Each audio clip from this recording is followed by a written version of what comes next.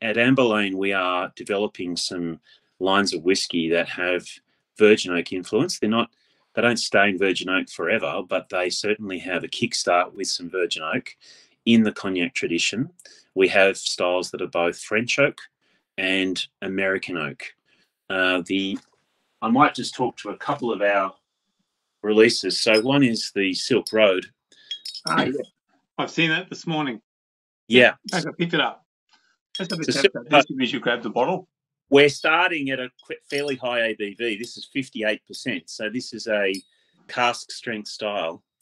Okay. But Silk Road was aged in virgin American oak and then moved into second or third fill ex-bourbon cask. And so if you were to consider its flavour profile, its aroma, it has a lot in common with a bourbon because of the virgin oak, American oak influence. Okay. I'll pour a measure. Yeah. So I'm going to give you the smell of happiness. Mm-hmm. Because the screw tops, there is no sound of happiness. Actually, there will be sound of happiness. It'll be me dropping the shot. So yeah, it's really smooth on the nose. So you'll see got a lovely gold medal. At some of the awards, you do get actual gold medals. So this one won a gold medal at the San Francisco World Spirit Awards. So to get a gold medal at these international competitions, it needs to receive a mark of over 90 out of 100.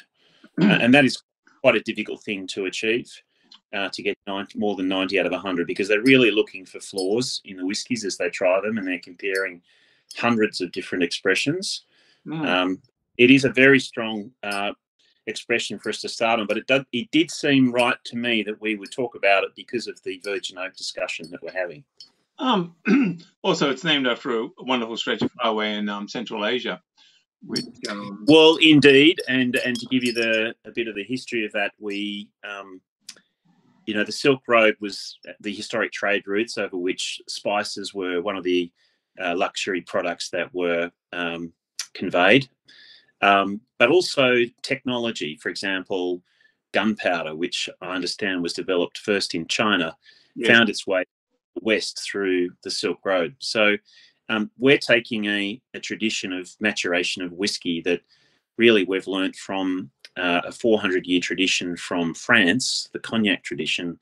We've brought it all the way back to the central coast of New South Wales, and we're applying it to the making of our whiskey, and we're pretty happy with that. So this one started in virgin oak, ended up in a very mature rested bourbon cask.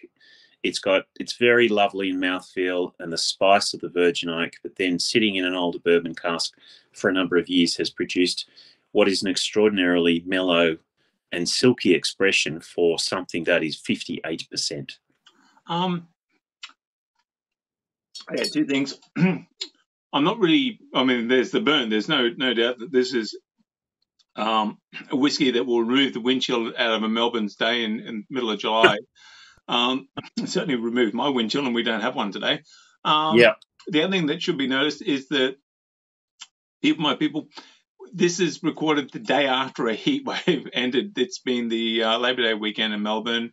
Moomba's been cancelled because it was 39 degrees and they didn't want the kiddies dropping off the perch in heat stroke in the middle of Melbourne.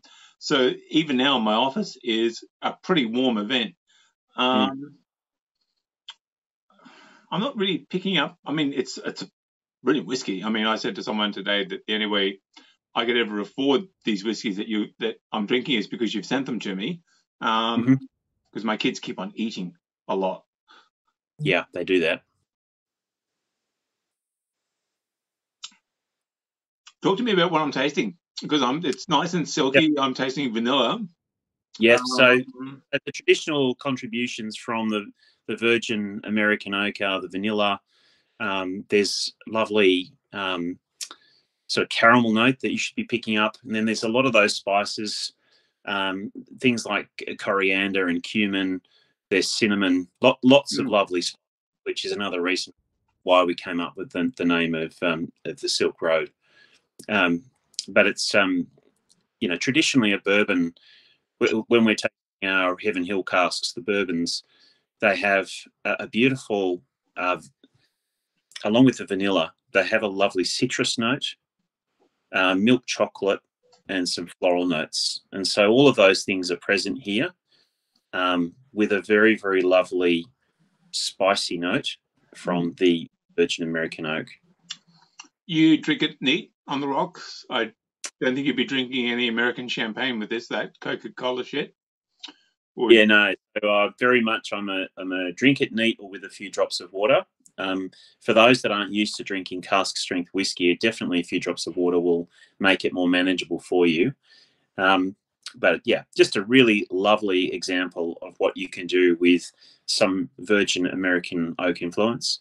Our commitment has always been to using the very best materials. So you can get a Virgin American oak casks which have been air dried or kiln dried. Air dried is superior, so it's aged outdoors, exposed to the natural elements. Whereas kiln dried, it's like an artificial heating process, so it's not as reliable. And then you can get it. The oak has been 2 years air dried or kiln dried, or 3 years air dried or kiln dried. So we've always got 3 years air dried. It's a superior American oak. So the similarity is that if you dry your clothes out in the sunshine, and or you dry them inside, you can end up dry clothes. But for me, being I smell my sheets that have been dried in the sun, and they smell absolutely fantastic. And if I dry them inside in the heater in a couple of months' time, they're just going to smell like dry clothes. And I think there's that fundamental difference in the aromatics and stuff like that. I know what I drink this with. My people, considering we're heading into hopefully a bitterly cold Melbourne winter, I'd be drinking this with a roaring fire. Yes. Curled up with a nice solid book. It needs to be a meaty book.